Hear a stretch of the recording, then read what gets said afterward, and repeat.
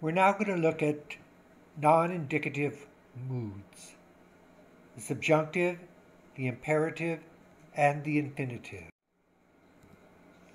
Let's look at what moods are.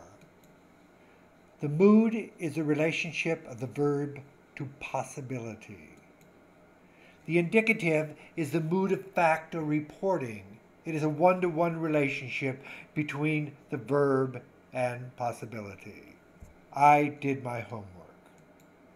The subjunctive is the mood of possibility. Its relationship is a possible relationship between the verb and possibility. I should, could, would have done my homework. The infinitive is a verbal noun that is not limited by gender or number. I need to do my homework. The imperative is the mood of command. Do your homework. And the optative will not be studied in this course as it is extremely rare in the New Testament. Let's start with the subjunctive mood. This is the second mood we will study, the indicative being the first. It would be the third if you include the participle, but the participle is not really a mood. We just put it in the mood category because we had nothing else to do with it. But the reality is the participle is not a mood. So, the indicative is the mood of fact, as I said earlier, regardless of truth value. While the subjunctive is the mood of probability or possibility. In English, the indicative expresses the fact. In the sentence, if I was king, that indicative could only be said by someone who actually could be king. So, Prince Charles could say, if I was king, if my mother should drop off someday, I would be king, if I was king. If I say the same thing, however, I have to use the subjunctive, which expresses possibility, but not fact. I would say, if I were king. I'm never going to be king. I'm nowhere in the succession line. But if I were king, I would have done the following things. With the subjunctive, the accompanying words are may, would, could, or should, as well as a host of other grammatical meanings. And the subjunctive is a very important part of conditional sentences, which we'll look at much later. Aspect. Aspect is the most important element of the subjunctive. The verb stem indicates the manner in which the action is performed. Unlike the present,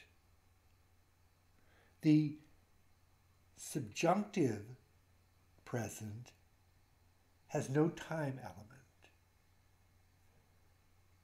where the present has both the elements of time and aspect. The subjunctive has only aspect. So, if it is a present stem, it would have continuous action. And if it's an aorist stem, it would have undefined action. And if a perfect stem, well, there's considerable debate on whether or not this form actually exists in Greek, so we're not actually going to be looking at the perfect. All we care about are the present and aorist stems in the subjunctive.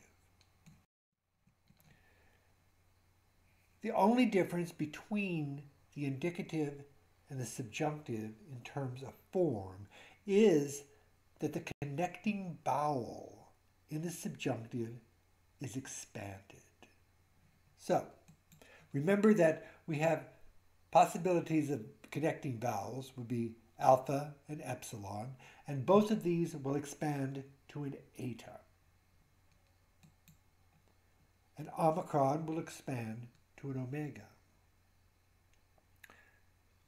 So, in the verb agapate, you love, the subjunctive would only require the expansion of that alpha to an eta to agapete.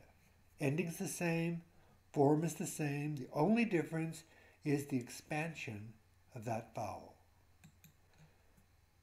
If it's an epsilon, such as blepete, you are seeing, it is going to expand to blepete, you might be seeing. And the omicron expands to an omega. So, for blepamen, we are seeing, the omicron is going to expand, and we're going to get blepomen, we may be seeing. Subjunctive tense formative. There are 4 subjunctive tenses that we care about. 2 have no tense formative, and 2 have a single vowel tense formative. So, no tense formative would be the present and the second aorist, just as it is in the indicative. It has no tense formative.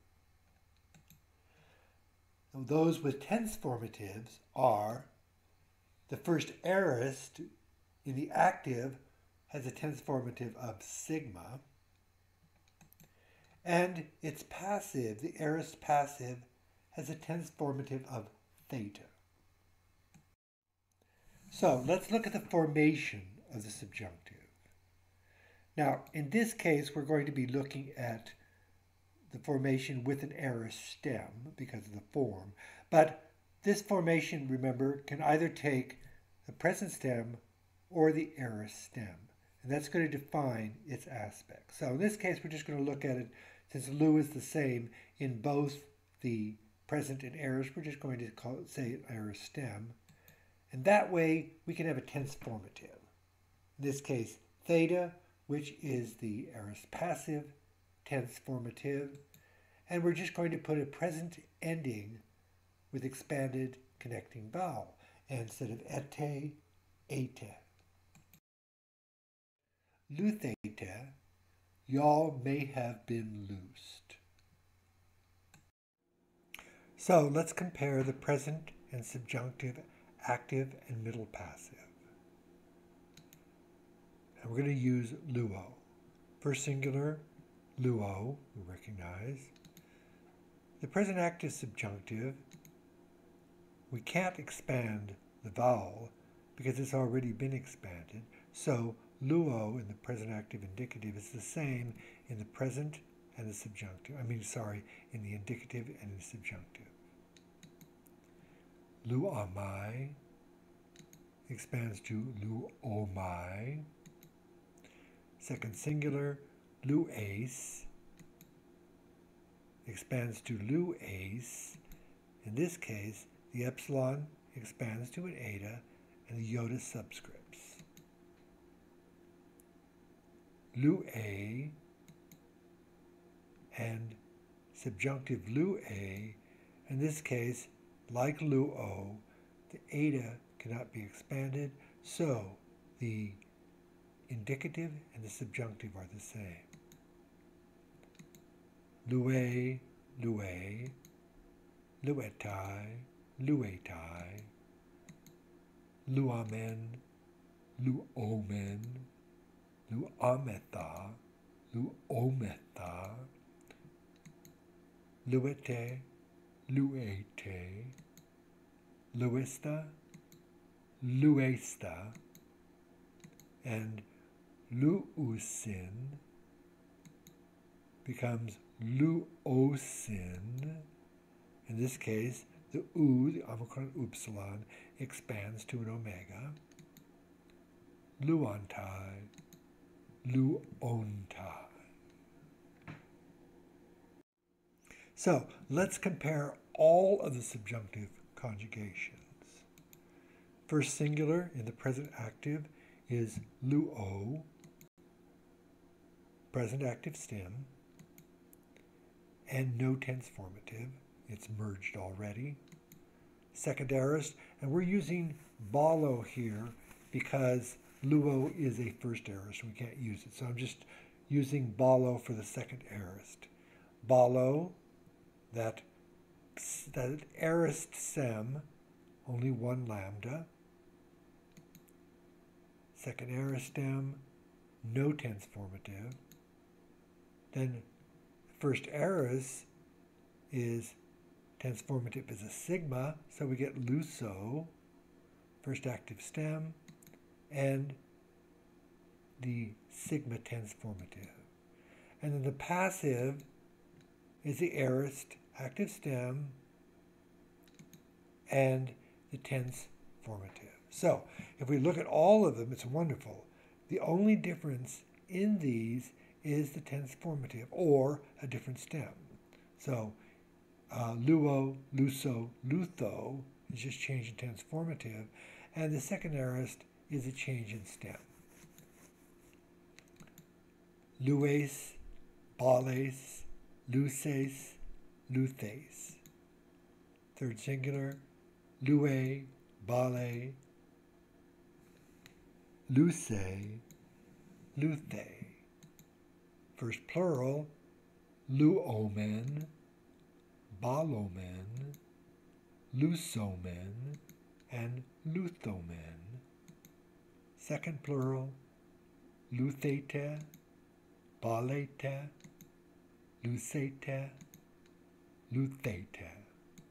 And third plural, luosin, balosin, lusosin, and luthosin. Let's put it together and look at some subjunctive examples. In the present active subjunctive, luomen auta, we might, should, could be destroying it. It's a present, so it is a continuous stem, so I'm going to translate it be destroying rather than we destroy it. The present middle passive subjunctive, luometha, hupautu, we might, should, could be being destroyed by it, right? We're using it as a passive here, so being destroyed by it, and because it's present, it is a continuous aspect. Aorist active, lusomen, only difference is it has a sigma here as a tense formative. Lusomen auta, we might, should, could destroy it. Aorist middle subjunctive, lusometha auta, we might, could, should destroy it for self. It is reflexive. Aorist passive, luomen hupautu, we might be destroyed by it. Well, that was fun. Let's look at another non-indicative verb form, the infinitive. The infinitive in the Greek functions like the English infinitive and more. In English, the infinitive is to run, to study, to love. The Greek has many characteristics of the participle. Where the participle was a verbal adjective, and it could take on any of the functions of an adjective, the infinitive is a verbal noun and can take on any of the functions of a noun. As a noun, it can be preceded by a definite article. As a noun, it can be the subject of the sentence. The English gerund is the subject. To run is good for you. As a verb, it can take an object. I want to win. What do I want to win? It. So, to win can take an object. Can be used in the same way as the genitive absolute. Let's compare the infinitive to the indicative. That is, an infinitive verb to a finite verb. In this case, the finite verb is the indicative. And remember, it has person, and it can be first, second, or third. Number, singular or plural. It can have tense, and tense in the indicative is a combination of time and aspect. Both of those things exist and make up the verb. It has voice, active, middle, or passive. The infinitive verb, the infinitive, person doesn't have person. Number doesn't have number. Tense, only aspect. There is no longer any idea of time in the infinitive, only aspect. The voice is active, middle, or passive. Infinitive endings. Now, as you remember, the infinitive does not have person or it does not have number. Therefore, there's only one set of infinitives for every active and passive form. Let's look at them. In the active, present, ein is the ending. The second aorist is always the same as the present, so it is also ein. The first aorist is psi. That sigma we recognize as being a tense formative, and alpha iota you're going to get used to as an ending for an infinitive. The perfect ending is kenai. You see that kappa there? It's kind of a giveaway that we're looking at the perfect. So the present middle is esthai, and of course the second aorist has to have the same, so it's esthai. The first aorist middle is sasthai, and the perfect is sthai. And the passive, this is a middle passive for the present, so esthai, both the middle and passive are the same endings. In the second aorist and the first aorist, the aorist passive is thenai. The first and second aorist have the same passive ending, thenai. And the perfect is sthai, because the perfect is also, like the present, is also a middle passive. So the middle will be the same as the passive. Perfect middle passive endings has no connecting vowel. It's kind of a giveaway. There's no expansion here because there's no connecting vowel.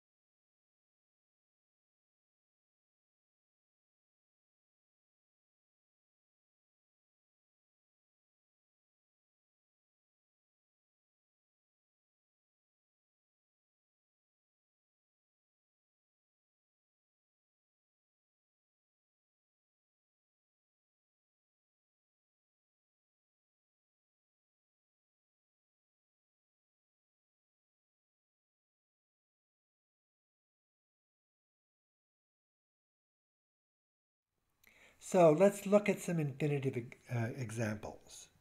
The present infinitive. Chemes thelomen luein aute. See that luein? That is the infinitive, and that is the present ending. Its meaning is we desire to be loosing her. Remember, the infinitive can take an object, so loosing her, and because this is present, its aspect is continuous, so that's why I'm using to be loosing.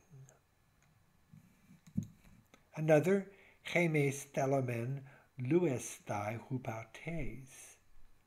In the present, the middle and the passive are the same endings. This is the passive. We know that because it's followed by hup, that is by somebody. So we know it's going to be the passive. We desire to be continually loosed by her. Once again, I'm using a continuous aspect. The aorist. Chemes thelomen lusai aute. Lusai shows us aorist. We see that sigma. Chemes thelomen lusai aute. We desire to loose her. So, rather than the continuous, to be loosing her, this is aorist. It's undefined. It is not continuous. So we're going to translate it as we desire to loose her. Chemes thelomen luthenai hupautes. Thenai, that is a passive ending, theta eta, and it is an aorist passive ending. So we get, we desire to be loosed by her. It is an aorist, so its aspect is undefined. The perfect. Chemes thelomen lelucenai aute. We desire to have loosed her. And chemes thelomen lelustai hupautes. We desire to have been loosed by her. The passive, lelustai is the passive, and we really recognize that because it has no connecting vowel. Remember, the middle passive perfect does not have a connecting vowel. The complementary infinitive. Certain words in Greek almost always take an infinitive. If you see the verb, you can almost always expect there's an infinitive at the end of the sentence. So, common complementary verbs are de, it is necessary to, de is it is necessary. Existen, it is lawful to. Mello, I am about, probably an infinitive, to do something. Dunamai, I am able to do something. Archomai, I am beginning to do something. Other complementary verbs include thelo, keluo, and ophelo. Let's look at some complementary infinitive examples to see how the complementary infinitive works. De auta luein. It is necessary to be loosing it. Luein, remember, infinitive can take an object. Existen auta balein. It is lawful to cast it. Mello auton lusai. This is an aorist. I'm about to loose him.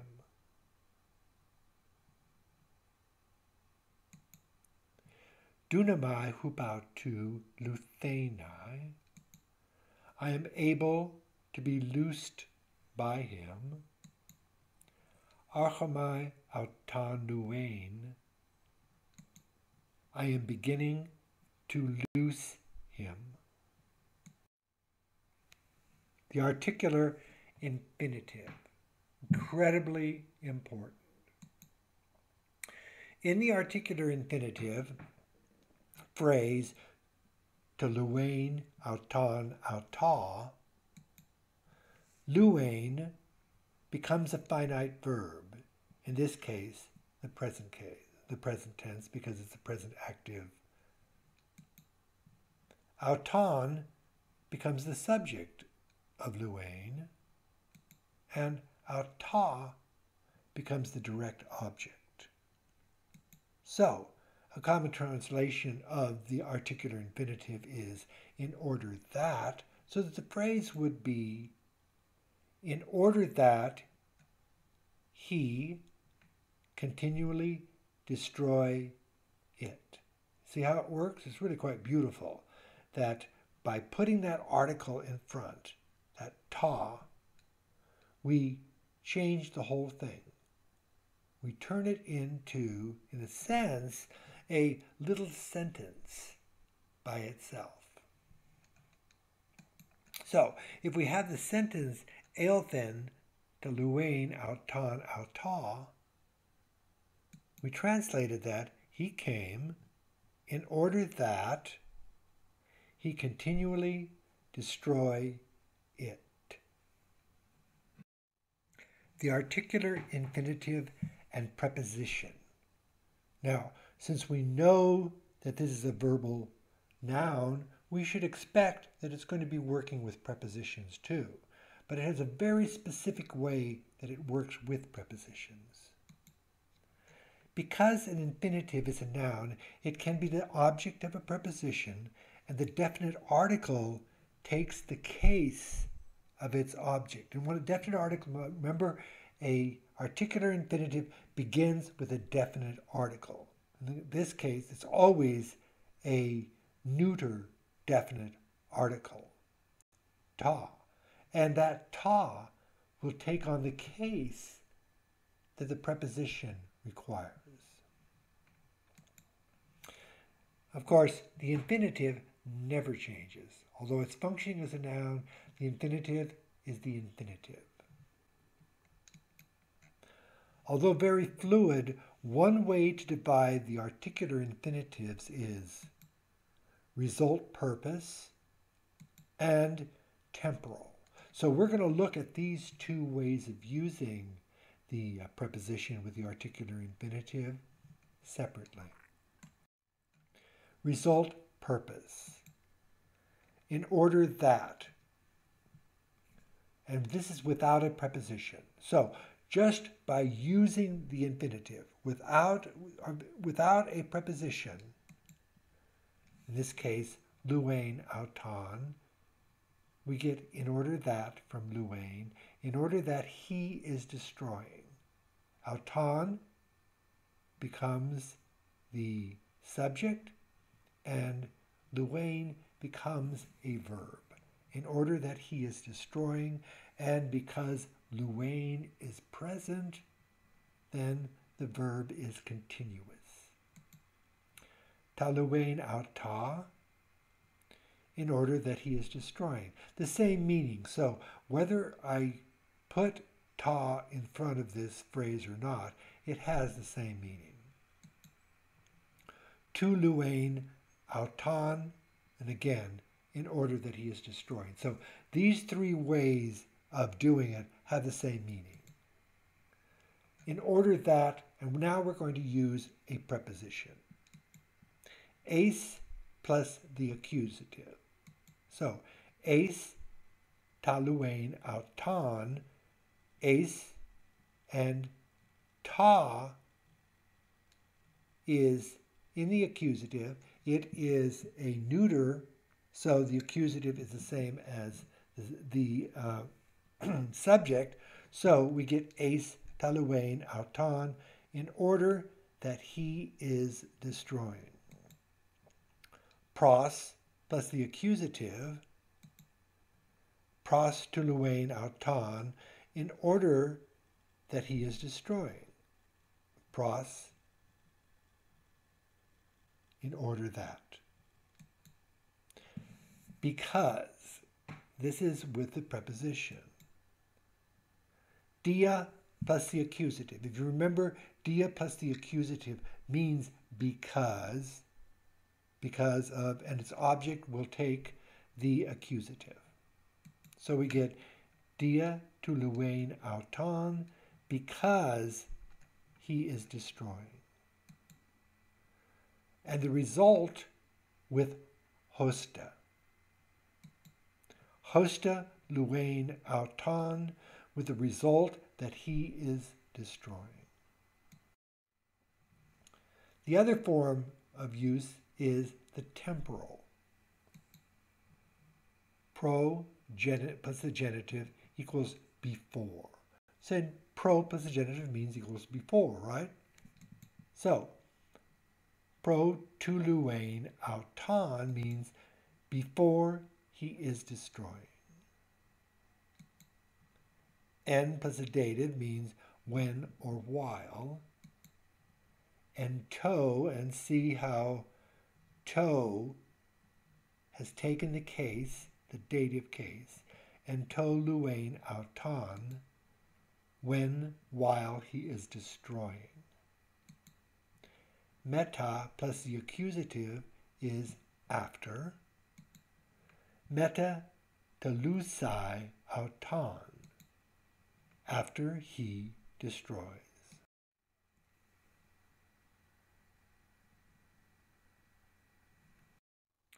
Well, friends, I hope your ears are holding up better than my voice, because this is a very long one. We're going to look at the imperative.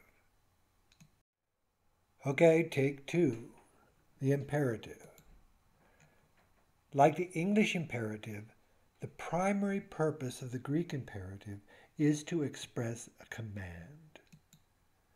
Unlike the English, which has the imperative only in the second person, do, you do, Greek also has a third person imperative that is generally translated as let, as in let them eat cake.